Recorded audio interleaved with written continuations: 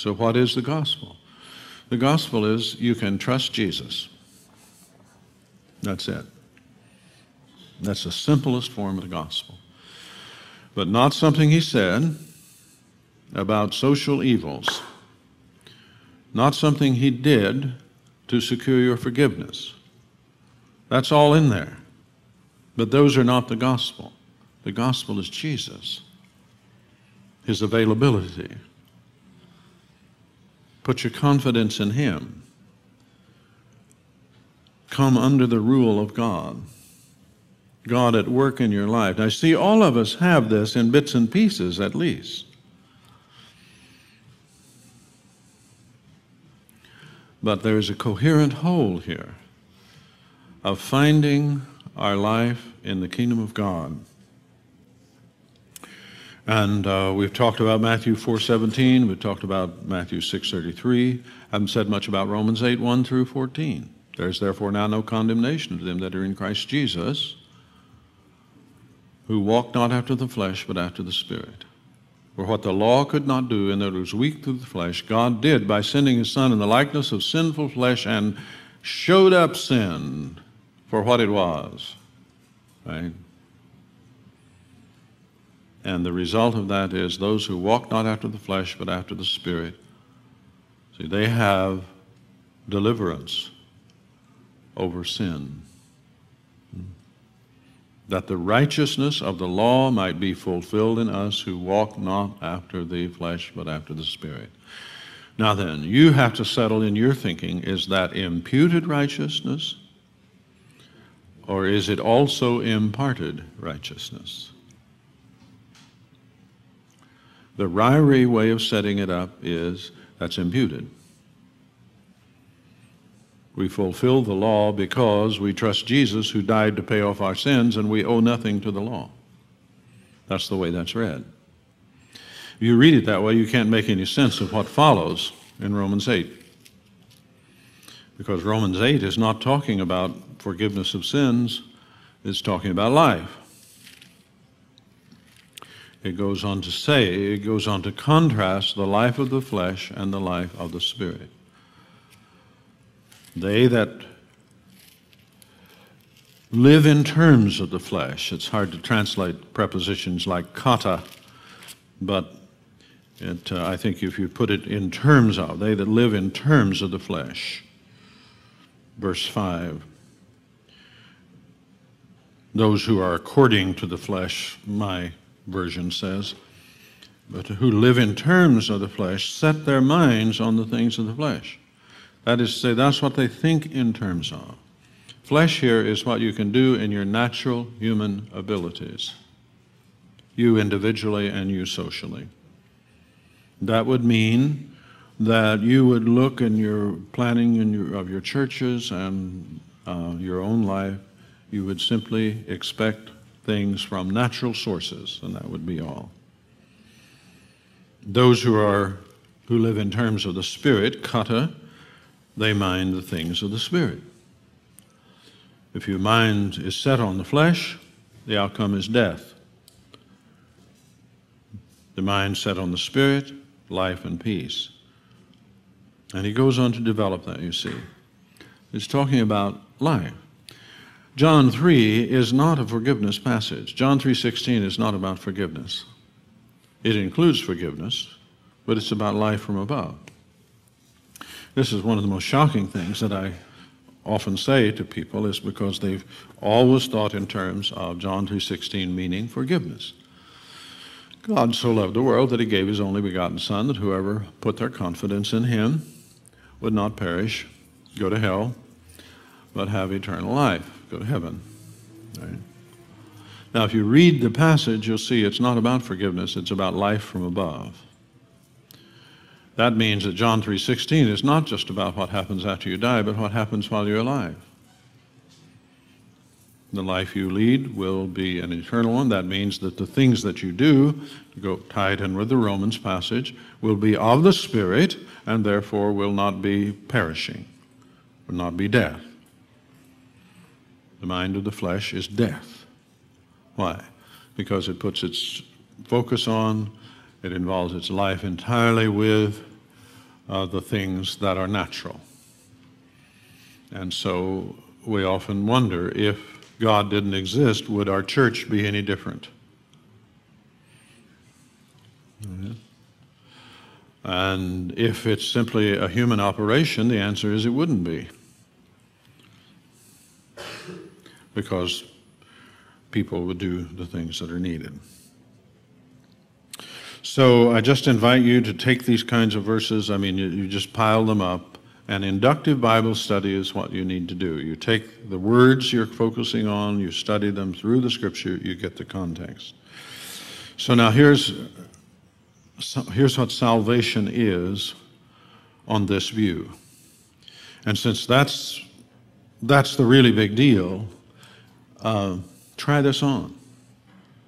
Try it on in your life, in your ministry, and above all, in your study of Scripture. Salvation is participating now in the life which Jesus is now living on earth. Of course, that involves forgiveness and heaven afterwards. It's not a question of omitting those. It's a question of making that the whole deal. See? So now, do hang on that Colossians 3, 1 through 4. If you then be risen with Christ, see, that means participating now in the life that Jesus is now living on earth. If you then be risen with Christ, seek those things that are above. So you don't become passive, you become active. Seek those things that are above. Now, above doesn't mean beyond the moon. It means where God is acting in the first heaven. And beyond that, of course, where Jesus is on the right hand of the Father. Now, he manages to do that and be here as well. Right? Seek those things that are above, where Christ is seated on the right hand of the Father. Set your affections on things above, not on things on the earth, because you are dead, and your life is hid with Christ in God. See? That's now. So now you have to bring that together with the theme of the divine conspiracy, because this is a hidden life. Now go back to John 3. What did Jesus say about those that are born of the Spirit? Precisely that they have a hidden life, which is the real thing that's going on in them. Now that hidden life will manifest itself in great transformations, not just of character, but if you like signs and wonders language, it'll certainly show up there too. Now the onlooker will not know what's going on. That's what Jesus said to Nicodemus, wasn't it? The wind blows where it lists. You hear the sound. You don't see it. You see its effects. You perceive its effects, and that will also be true. But now here's the crucial point for the understanding the divine conspiracy. A person who wants to explain them in some other way will do that to their satisfaction. And that is a part of what God has in mind with the whole process of things here on earth, is to allow people who wish to go another way to go another way, but to allow people who wish to know him to find him. Because the promise, as you recall in Jeremiah, is that you will seek me and find me when you seek me with all your heart. Right? So God is present. God is present in you. He's present in the people of Christ. The salvation that is running, that we're a part of now, is one that actually is there for anyone who wishes to seek and to find it.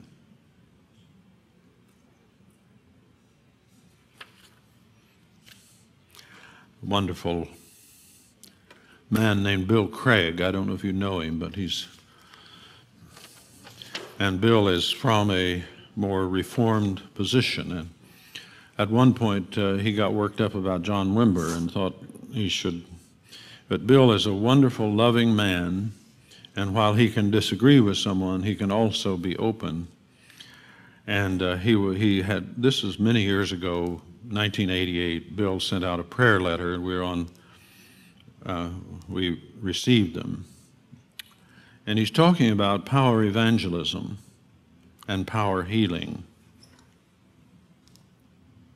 And he has theological disagreements with John Wimber, and that's okay. John Wimber would have never been troubled about that at all. The man of incredible irenic and Christ-like spirit. And he would understand. But here's what happened. Bill Craig, he's writing this from Belgium, I think it was. That even if we do not have the gifts of healing, because he's one who had trouble with the idea of gifts, we can pray for the sick. Interestingly, that's, of course, also true of John MacArthur, who has trouble with gifts, but still believes in miracles and in prayer. Bill says, when I returned from our first conference back in November, my thoughts kept turning to a young woman in our church here in Belgium named Sue Cooper, who had recently been stricken with multiple sclerosis. It was a terrible tragedy, and the question kept forcing itself, why don't you lay hands on Sue Cooper and pray for her healing? When I shared about the conference with my Sunday school class, Sue, who was in the class, said, why don't you pray for me? So I did something I wouldn't have done before, that is, before reading Wimber's books and hearing him teach.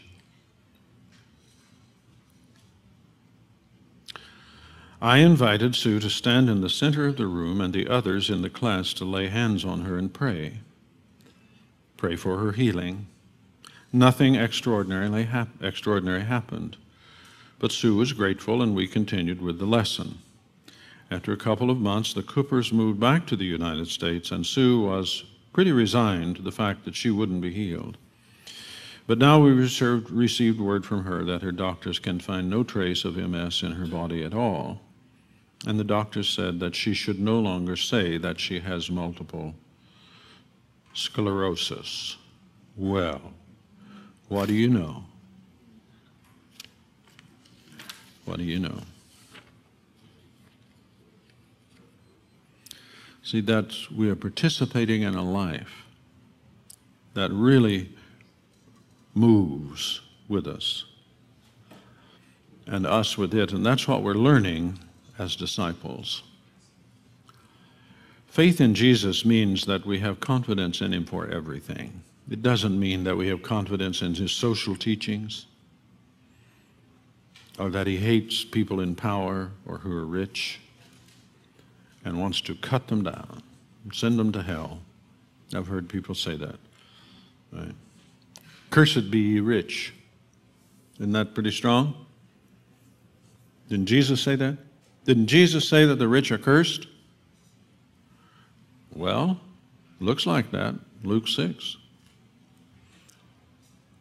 Let's see if you got your mind on something, you can find a place in the scripture to support it. Not just something he did.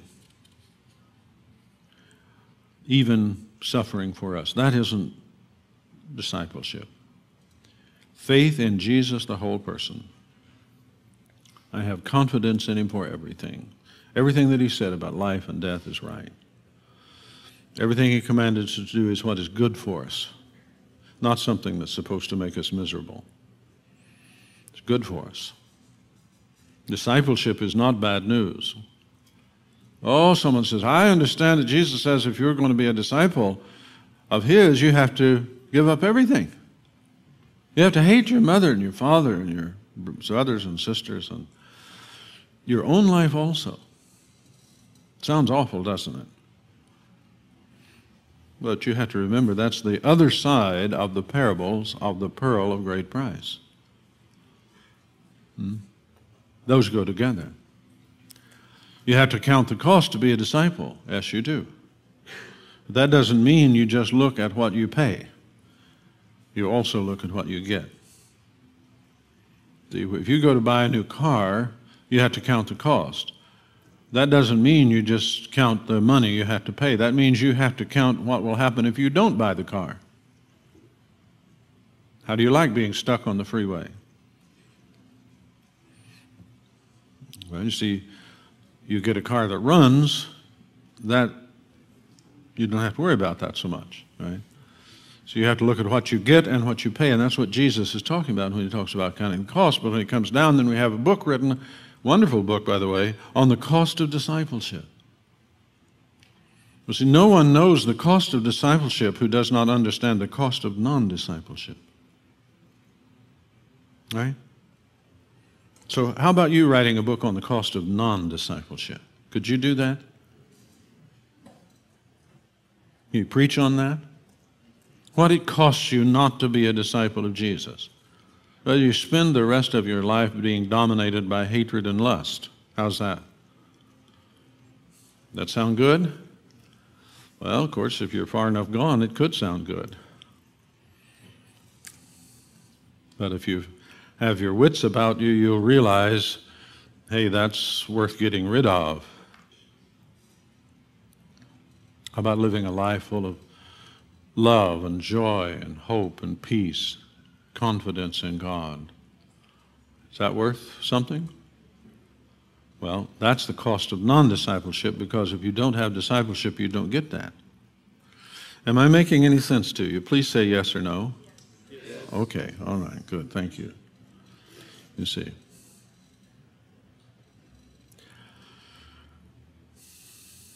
Now, I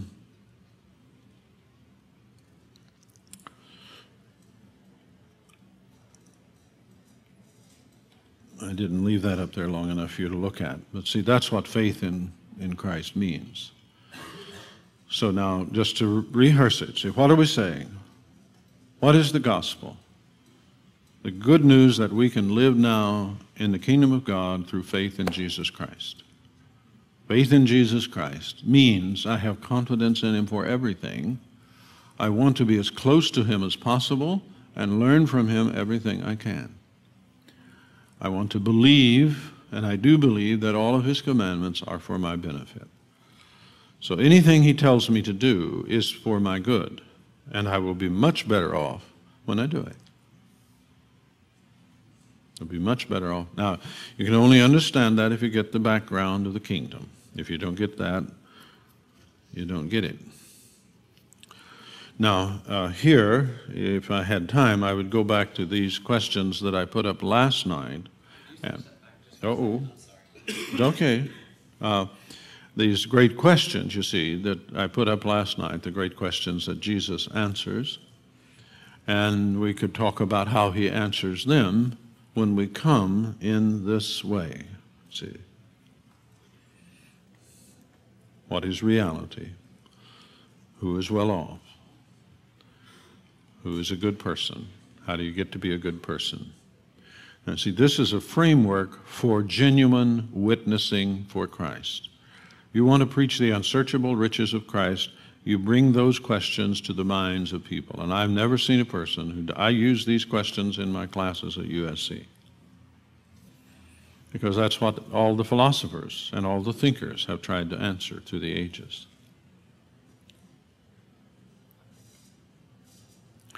And that's what we want to keep before the people we teach, the people in our fellowships. That's what we want to bring to people who are not in our fellowships, but are people that we're trying to bring the witness of the kingdom to. These are the questions that we have to press.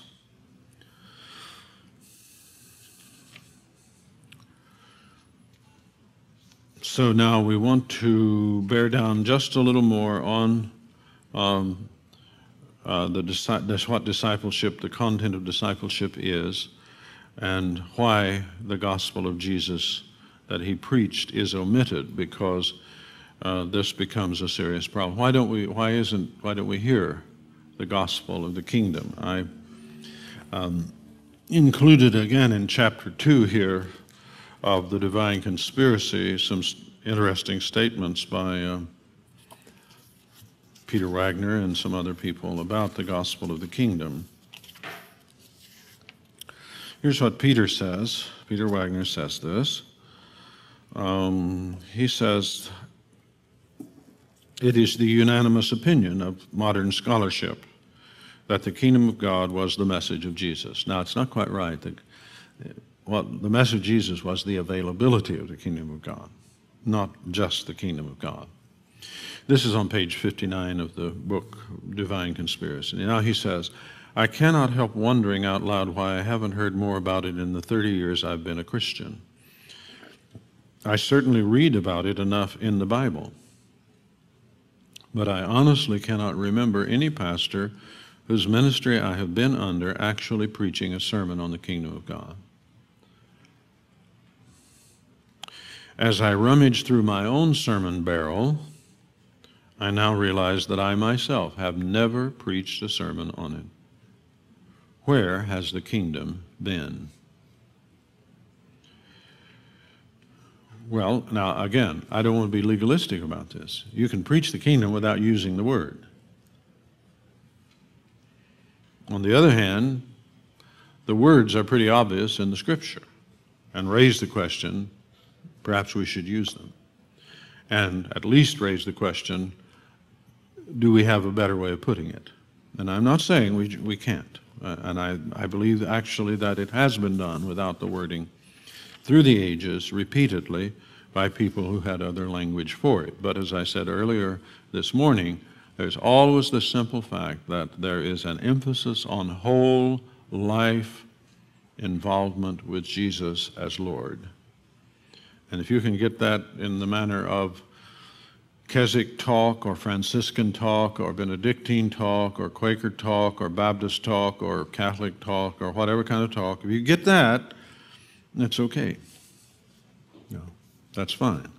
But you have to have that regardless of the language you use. Well, there's some other references in that part of the Divine Conspiracy on this issue of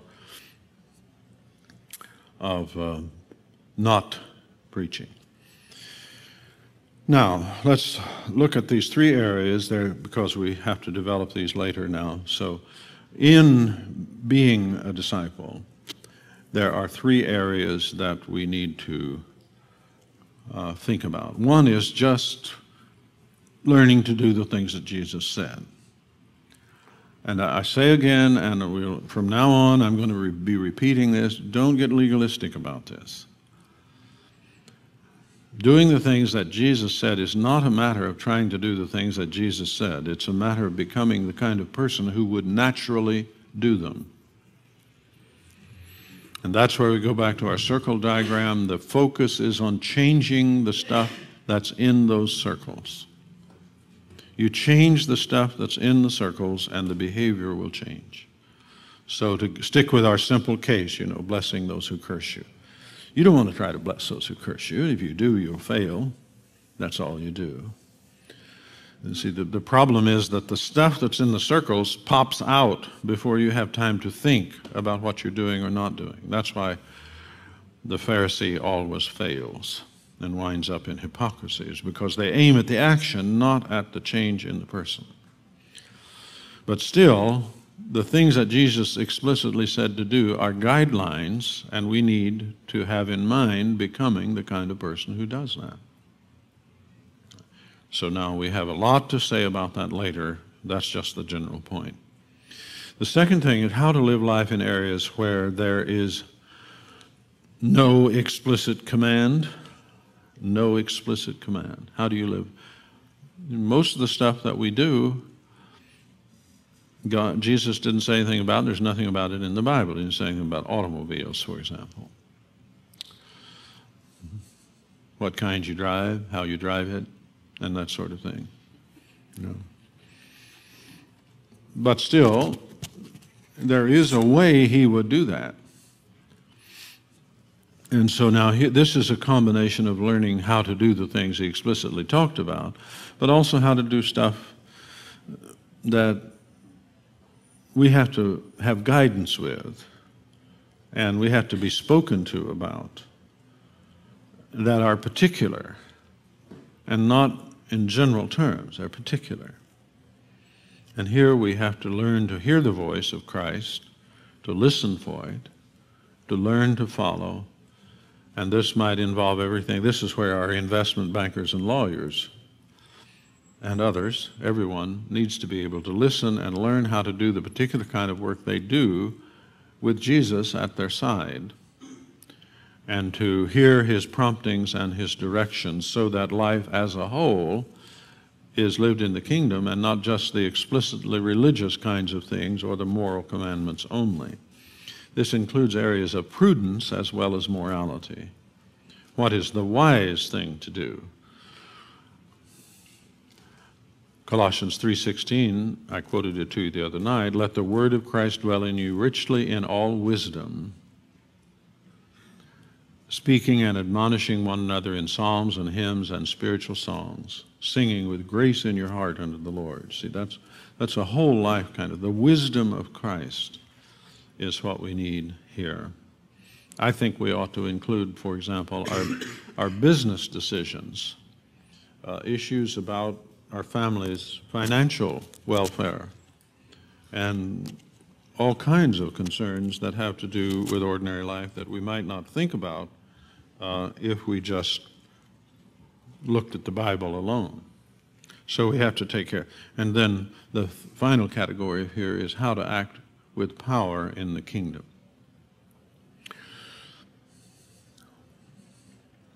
I said, I think earlier, that prayer and giving are the two baby steps in learning kingdom life. If I didn't, I'll say that later. That prayer and giving are the two ways that we take tiny steps. We're learning how to act with the power of God in the kingdom. The letter from Bill Craig is an illustration of this. He didn't know what to do with that. And so then, now he heard some teaching, and it impressed him, and he had theological problems with it. But given all the theological problems, still, at the moment, he was prepared to do something that he'd never done before. And he observed the result. See, that's learning under the third category here. Now, go back to our earlier statement that we ought always be undertaking to do things that we can't do. Right? That's built into our nature, because we're meant to live in the kingdom of God under the direction of God. So that means we would always be undertaking to do things that we can't do. That's learning to act and live in the power of God.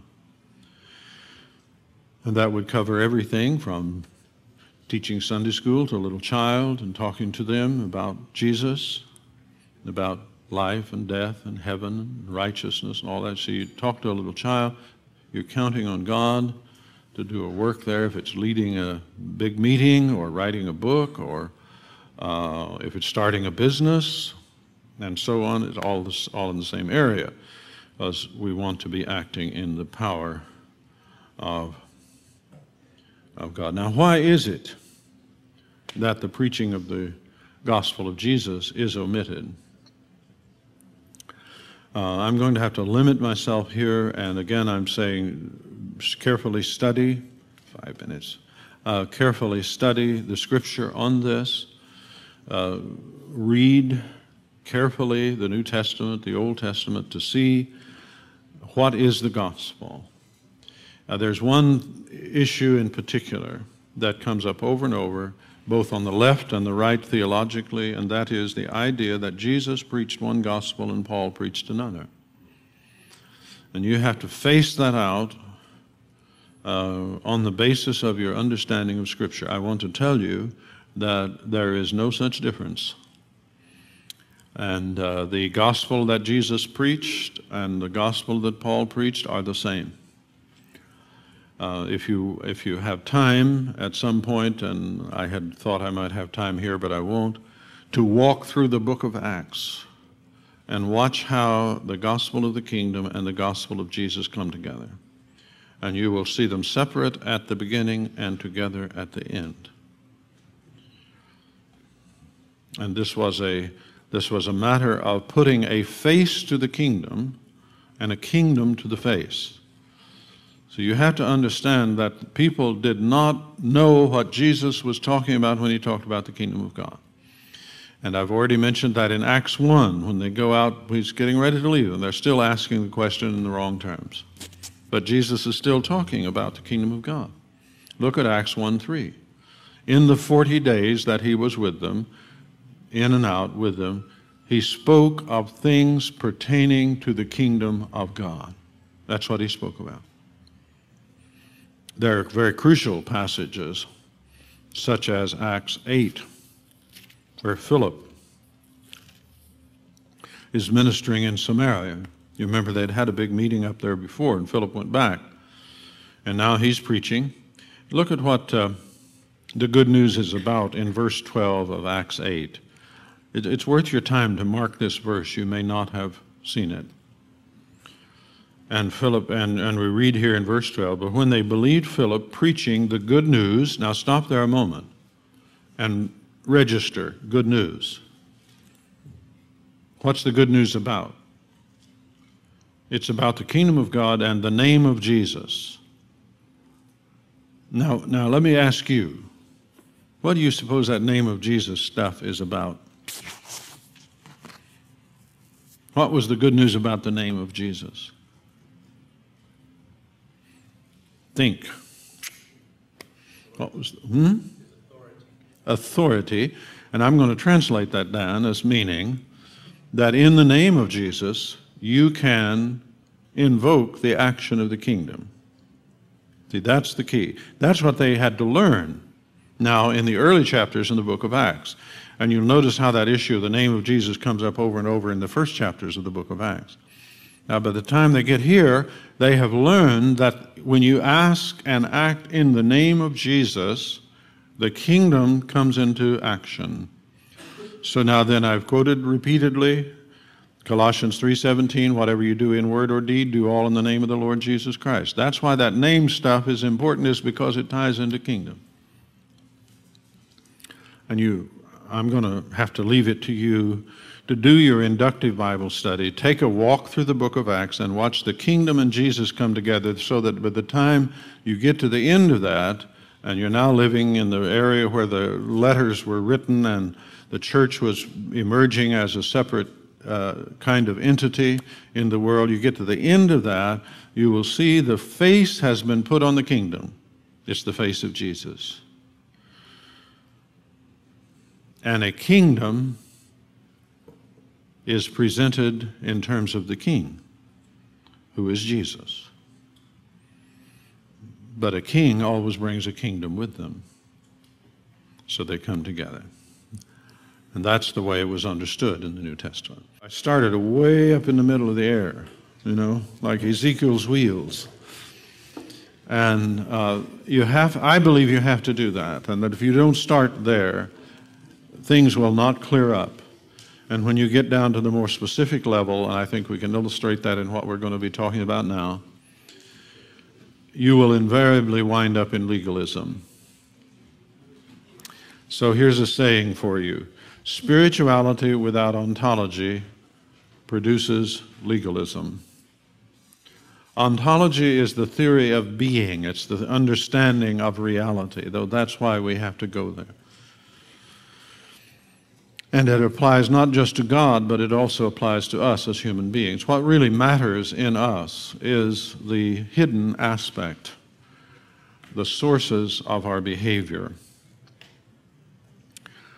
And we have to understand that we are spiritual beings. That's ontology.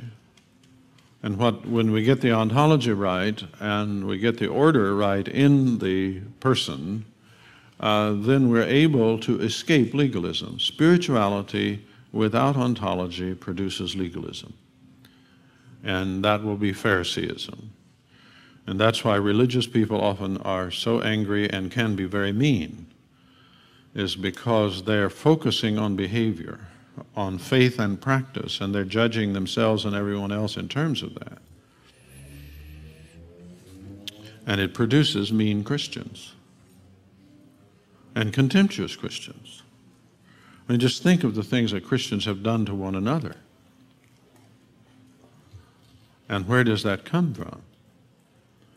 Well, it comes from the insistence on behavior and on specific beliefs and right and wrong and So the Inquisition and all the religious wars and all of those things, I say, how could that happen? It's because they try to understand spirituality in terms of explicit behavior or faith and practice or explicit kinds of belief. So now if we come to Jesus, we have to have beliefs about him. You can't come to him any other way. But the significance of the beliefs is not so we will be identified as having the right answers. See, very often salvation in terms of going to heaven is presented in terms of you being kind of like a driver's test, you know, here in California. If you miss 3, you have to take it over. Except in this situation, you don't get to take it over. You just have to go to the bad place because you didn't get the right answers. And the significance of faith is not having the right answers. The significance of faith is being enmeshed in reality in the way that accords with truth. And when you do that, then your life is different. Take something that in past generations have been huge battles over, virgin birth of Christ. Well, what's the significance of that? To believe the virgin birth of Christ. Well, it isn't getting the right answer. It's that if you believe that Christ was born of a virgin, you got a different world than one in which he was not.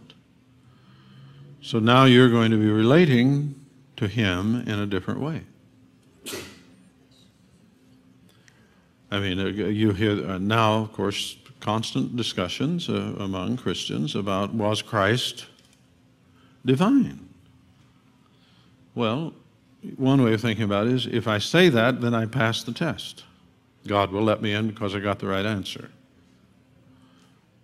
Now, I'm hoping that you are thinking that surely isn't the way it matters. You see, if I believe that Jesus is the Son of God, that he was uniquely divine, I relate to him differently than if I relate to him just as a nice man who had a historical significance, and we ought to be like him or something of that sort, you know. So my belief is designed to integrate my action with reality. And that's why it really matters. So we seek the kingdom in Jesus, we come to him, we begin to listen to him. If the Holy Spirit and the Word works faith in our heart, then we begin to say, this is the Son of God. This is equal with God. And now then we have a different kind of person that we're relating to. And hopefully all that we've been saying spells that out. So we come to seek the kingdom in Jesus. We live out the righteousness, the peace, and the joy that is of the Holy Spirit. And we live in uncompromising obedience. We're learning to do that. Now, do we have to be perfect? Well, no, obviously not. Why? We're not accepted on the basis of perfection or performing. We're accepted because of our relationship to Jesus. When I go to heaven, the place of God, they're not going to check the computer to see if all of my sins have been paid for. They will see another friend of Jesus coming. That's what they will see. A disciple may be very green and very imperfect. What characterizes the disciple is not the level of their perfection. What characterizes a disciple is that they are learning, that they are progressing. And before very long, they're very different in how they behave because their inner being has been transformed. Now, we want to look at the form that Jesus' teachings of the kingdom begins to take as he opens up his main teachings. And running through all of his teachings is the principle that, again, it's not a new principle, but it is the principle of the inversion of the two kingdoms. The two kingdoms in question here now are actually they're what the New Testament calls the world. Remember, there are three things that the early Christians, when you confess faith in Christ, you took a stand against, you disowned, and that was the world, the flesh, and the devil. You disowned those three things: the world, the flesh, and the devil. Now think of the world. The world is socially organized, historically developing flesh. It is superintended by the prince of this world, who is Satan. And the primary job that he has is to direct the ideas of this world in such a way that people are controlled by a false system of belief. And that false system of belief has as one of its primary components the way people are ranked. And you may have noticed that in human beings. It's called sometimes pecking order, because among chickens, there is an order in which chicken gets to come and peck. This is a silly, brutal kind of thing, but it has to do with a ranking of people in terms of who is up and who is down. And it is a pitiful thing. You watch how little children, for example, suffer from it. Very, very heartbreaking to see it. You watch a group of children on a playground, and among the most brutal scenes on earth are playgrounds and schools, where little children suffer all these things and get involved in these rankings. And it hurts you just to even think about it. Of course, it goes on as you grow up. As you grow up, you get hardened to it, and both in terms of engaging in it sometimes and in terms of how you get ranked. And of course, this is where contempt comes in, because contempt is tied to the rankings and who is worth and who is not worth. And Jesus is very conscious of this, and he's especially conscious of how that's tied to the theology and how human rankings are identified with God's rankings. Does that make sense? Because now this is the key idea that we have to talk about now. Central to Jesus' proclamation of the kingdom is the inversion of human ideas about rank and the insistence that God has a different ranking. He ranks people in different ways. So now that is why you have this statement of Jesus that shows up over and over: the first shall be last and the last shall be first. Sometimes it's worded different. Many who are first shall be last, many who are last shall be first. But he's always referring to those two orders of ranking. What human beings regard as good, as respectable, as decent, as to be applauded and striven for. And the people who wind up in those places as being well off, as being good, to be respected. And then the tacit idea here is that if you're in those good rankings, that means God's on your side. Right? So, and one of the biggest things in this respect to God being on your side was wealth and social influence and having the right qualifications. Qualifications, very important. Let me show you something about Paul. I said the other day, Paul was really the first one who got it. And if you look at Philippians with me for just a minute, you'll see what I mean by that, I think. Paul is talking about his qualifications in Philippians 3. Finally, my brethren, rejoice in the Lord. To write the same things again is no trouble for me, and it is a safeguard for you. Beware of dogs, beware of evil workers, beware of false circumcision. And then he talks about the true circumcision. Now, the false circumcision was a circumcision of the flesh. It was a mark of propriety. In those circles, you were in if you were circumcised, and you were not if you were out. If you were not, you were out. You were a heathen. Look at verse 4. Although I myself might have confidence in the flesh, if anyone else has a mind to put confidence in the flesh, I far more.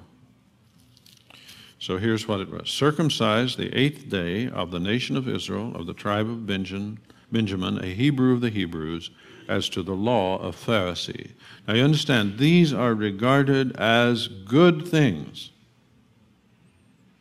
Paul was, in terms of the first beatitude in Matthew 5, Paul was someone who was rich in spirit. He was rich in spiritual things. As to zeal, a persecutor of the church. As to the righteousness which is in the law, blameless. No. That's the upside in the scale of blessedness, of God's favor. Now, here's what Paul says about it. Whatever things were gained to me, those things I have counted as loss for the sake of Christ. More than that, I count all those things. Now, all those things he's referring to are the things that he listed. His education, his attainments, his family. Now, if you don't have that sort of stuff, you're what we call today a nobody. Do you ever know a nobody? You're a nobody. It's a fascinating language. You don't exist. What does that mean? That means in that order of that pecking order, you don't peck. You're out of it. Now, Paul says, all those things that put me up on the upscale of the pecking order, I count as loss. These are as loss, what does he mean? He means they are drawbacks. They're drawbacks. Now, I've suffered the loss of all things, and I count them but rubbish. My New American Standard is a very nice translation. So some words it can't translate. Rubbish. It ain't rubbish. It's much worse than rubbish. It's what you step in when you walk across the lawn where the dogs have been running. Isn't that a nice way of putting it? Now, the old version has a nice dung. That's okay. You can say dung. But don't say that other word.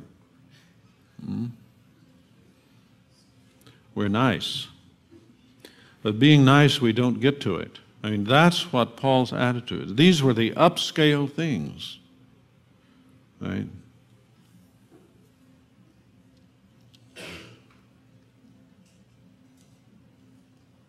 Now, what Paul knew was, what he'd learned from Christ was, you can have all of those things and not be blessed. And you can be blessed and have none of those things. Right? The first shall be last and the last shall be first. Two kingdoms. The things that are thought to be up on the human kingdom do not guarantee blessedness. Rather, what guarantees blessedness is life in the kingdom of God. So look at Luke 6. I'm not going to have time to go over all of these verses, but I do encourage you to understand that this is a general principle now that you'll see over and over. I've listed some of the great inversion passages, the Song of Miriam, Hannah's celebration. These Psalms do the same thing. Mary does in the Magnificat. You see the same thing. Paul does the same thing in 1 Corinthians. But I won't have time to go over those. I just encourage you to read them to see the teaching there as a part of the whole scriptural teaching that opposes the one kingdom to the other. But let's look at Luke 6. Now, this is apparently another version of the Matthew passage, preached in a different place possibly. And he uses, interestingly, different formulations. Matthew 6:20, turning his gaze on his disciples, he began to say, "Blessed are you who are poor, for yours is the kingdom of God." Now, what's the assumption? The assumption is if you're poor, God isn't for you. You remember the rich young ruler? You remember how Jesus told him that he had to get rid of his possessions and how he couldn't do that and how he turned away? You see, that question that came out of that, Jesus said how hard it is for those who are rich to enter the kingdom of God. And this just hit his followers in the teeth because they had the understanding that if you were rich, it was so only because God had blessed you. So you're in special favor if you're rich. Otherwise, you wouldn't be rich. You see how the reasoning goes.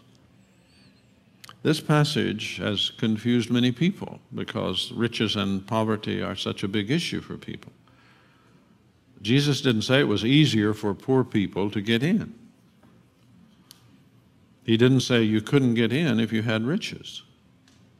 What he did was he head-on confronted the teaching that if you are rich, you're in with God. So now he says, "Blessed are the poor, for yours is the kingdom of God." He's looking at poor people. Blessed are the poor, because yours is the kingdom of God. Blessed are those who are hungry. Blessed are those when men hate you.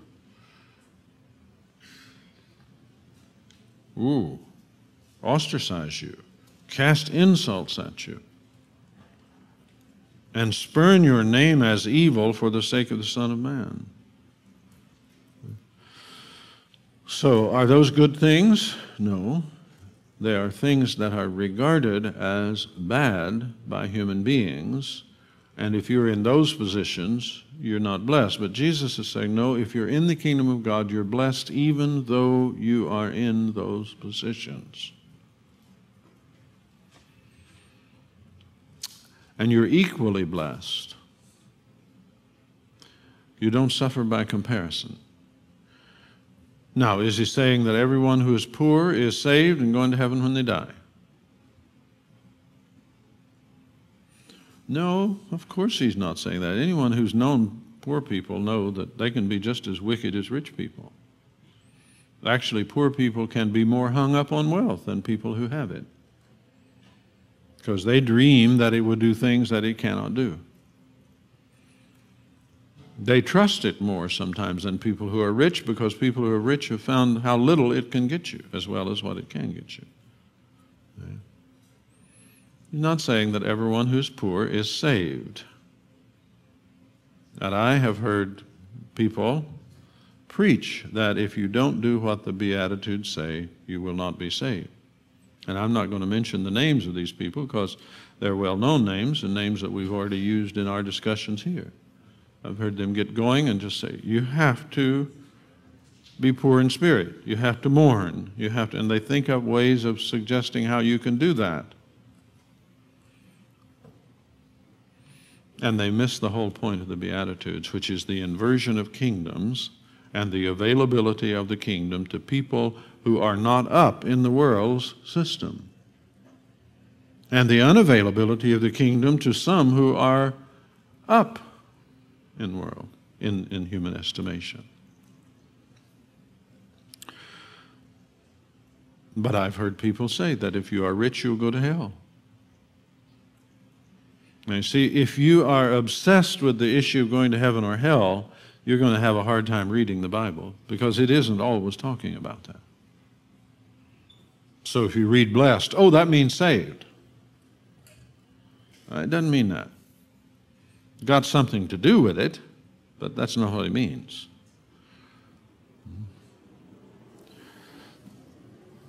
Look at the other side here, because you get woe-bees in this version.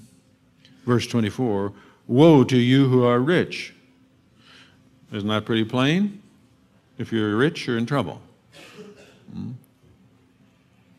Now, I've worked on this material at great length in a book called The Spirit of the Disciplines. There's a chapter in there, Is Poverty Spiritual? And there's a discussion of the back and forth over all this issue. And if you find it something that you'd like to read, then I invite you to read it. Because this is a huge tangle in contemporary thought and life. And you do have huge segments of the church visible that believes that riches are a sign of decadence.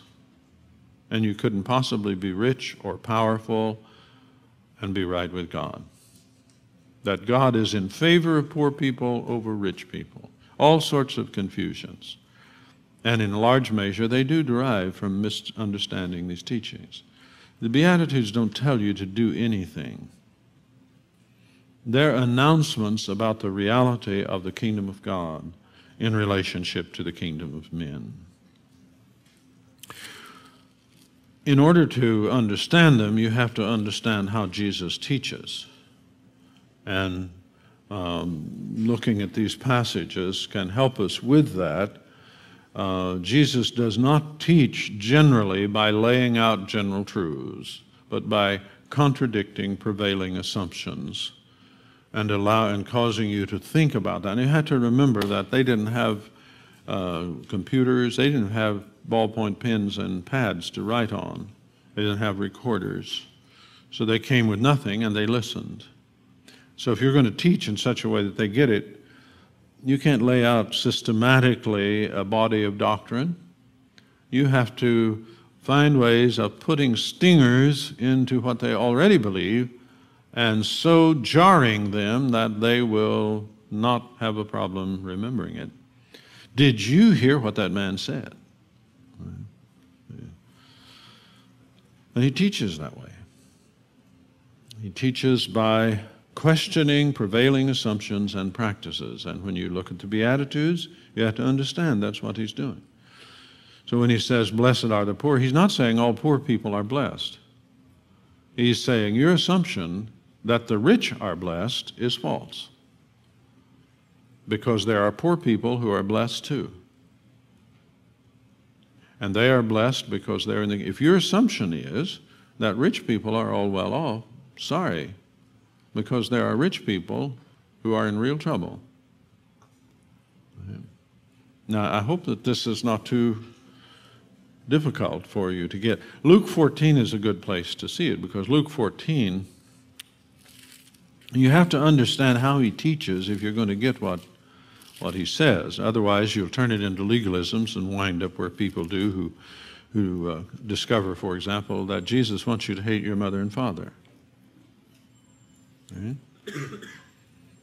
He said that, didn't he? Well, if you don't understand how he teaches, and that teaching that you should hate your mother and father, you'll think he's making a generalization, whereas what he's doing is contradicting a generalization. The generalization that your mother and father should determine your life. And that if you respect and love them, you'll do what they say. Right? So imagine how Zebedee felt standing in the boat with his kids taken off down the coast with Jesus. Right? You remember that? You could imagine Zebedee would say, these children must hate me. They left me here to deal with all this business, and they're going after Jesus. They must hate me. Jesus, of course, is not teaching anyone to hate anyone. He never taught that. But he did realize that the interpretation of loving, which meant that you would simply do what your parents said even after you had grown up, had to be corrected, because parents often misdirect you, and you have to have a place to stand in the kingdom of God to redeem family relations. Well, in Luke 14 here, you have him going to a dinner, and verse 7, he starts teaching. He was invited and he says, he watches people as they take the places of around the table, if you wish. And it says in verse 8 of Luke 11, when you are invited by someone to a wedding feast, do not take the place of honor, lest someone more distinguished than you may have been invited by him. And he who invited you both will come and say to you, you get up now and you move down there because I want this man to sit up here by me. And you, in disgrace, get up and slink down to the last place in the table. Now, you think Jesus was actually concerned about that? About you being embarrassed? Think he's actually concerned about that? But when you're invited, go down to the last place, sit down to the last place. That when the one who has invited you comes, he'll say, Where's Joe? Oh, Joe's way down there. Joe, come on up here. I want you to sit by me. Friend, move up higher, and then you'll have honor in the sight of all who are at the table with you. Now, do you do that? Then you're disobedient to Jesus. He told you to do it, didn't he? Look at the next, verse 12. When you give a luncheon or a dinner, do not invite your friends or your brothers or your relatives. And some people might say, I've really been looking for this verse. Or your rich neighbors, lest they invite you in return and repayment come to you. But when you give a reception, invite the poor, the crippled, the lame, the blind, and you will be blessed, since they do not have the means to repay you, and you will be repaid in the resurrection. So now, does that actually say you should never have your relatives over for dinner? No. It's addressing a general practice. And Jesus teaches in this way when he's down at the very concrete level. He addresses a general practice, and he addresses it by putting a particular case before you. So, with reference to the Beatitudes, he's not saying that only those who are poor in spirit or poor in money are blessed. He's saying, contrary to the human expectation, the poor are often blessed because the kingdom of God belongs to them. And the rich are not blessed because they're not in the kingdom of God. It's all relativized to the kingdom. So the meaning of the Beatitudes is to be understood in the light of this great inversion. They are primarily proclamation of the availability of the kingdom. What are the Beatitudes? The Beatitudes don't tell you to do a thing. And if you just look at the grammar, you'll see that that certainly seems to be what he's doing. He doesn't tell you to do anything. It's proclamation of the kingdom, the availability of the kingdom. It's not guarantees of blessedness or of unblessedness. And you will see that when you understand how he teaches and you realize what he's doing. There are two great questions that we've mentioned that have to be answered, and Jesus answers them in the Sermon on the Mount. Who is well off? And who is a good person? And he answers who is well off in the first section up through Matthew 5:17. And he answers the question who is well off in such a way that it is shocking and revolutionary. And he has to say to the people who are listening, do not think that I have come to destroy the law. When do you say that kind of thing to a group? You say that kind of thing to a group when you know they're thinking that, don't you? Right? Now, why were they thinking that? They were thinking of that because of the shocking proclamation that he had just made about well-being or blessedness. He had just announced that people who were on the list of unblessables in the human order can be blessed. And their blessing lies in the kingdom. And then in Luke, of course, he adds the woe-be's. The list of people who are thought to have it made in the human order, in the kingdom of God, can be totally left out.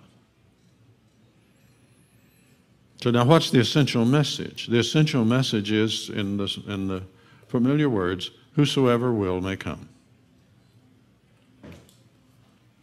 Whosoever will may come. It doesn't matter the human distinctions that may be drawn.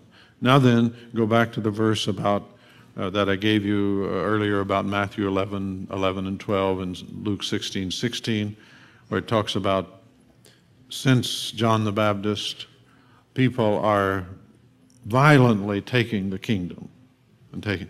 See, that's what the Beatitudes are about. That the Beatitudes are saying. Now then, tie that in with Jesus' practice. What was Jesus constantly in trouble over? Associating with the wrong people. Associating with the wrong people. Listen to this. Luke 15. Now all the tax gatherers and the sinners were coming near to him to listen to him. Those are the wrong folks. See, they're like lepers, and they should be going the other way. And both the Pharisees and the scribes began to grumble. That's a feature of Pharisees and scribes. They grumble a lot. And here's what they said. This man receives sinners, and to top it off, he eats with them. He eats with them. And he told them a parable about the lost sheep, and about the lost coin, and about the lost son. You see, the meaning of the Beatitudes is the openness of the kingdom to all who trust in Jesus. See, that's the story of the Gospels now. You have this in mind. You go through and read the story. What do you see? Person after person coming to Jesus. You see the remarkable generosity of Jesus in the kingdom of God. He's comfortable with all of them because he is solidly situated in the kingdom of God. So he can be with anyone. He can be anywhere. That isn't necessarily always true of us, and we have to grow as his disciples before we can enter into that kind of thing. But we ought to have in mind that we can, like him, be anywhere with anyone and perfectly safe and perfectly strong in the kingdom of God. Now, just a final word. The prophecy of Daniel. Why does this upset people so much? Why do we constantly try to go back and civilize the Beatitudes? Why do you have people invest such efforts into how mourning will save you? And how being poor in spirit is really a matter of thinking that you're poor. It's so amusing to watch people try to translate these in ways that will fit into the legalistic mindset of human beings. And they are disgraceful. They're like the prodigal son. And the elder brother is standing there looking with reproach. You see, this is actually the announcement of the kingdom that is cut out without hands, the stone that is cut out without hands in Daniel, that comes and crushes human order and fills the whole earth. And that's the eventual outcome of the kingdom of God. It shakes the foundations in Haggai so that the things that remain will remain, and those that are not eternal will disappear. It is the kingdoms of the world have become that of our Lord and of his Christ. And that's what puts the hallelujah in the hallelujah chorus, isn't it? Well, now I know I've raised a lot of questions, and we're going to have time later on to talk about those. So keep these things in mind about the meaning of the Beatitudes, and what it means for the poor in spirit to be blessed and for the rich to be woe-beed, and we'll come back to those. But this is a very essential part of the gospel of the kingdom of God, because that gospel inverts the natural human orders, or the human orders that we see about us in the wisdom of the world. And in our fellowships of disciples, we will not respect the human order, the human pecking order of values.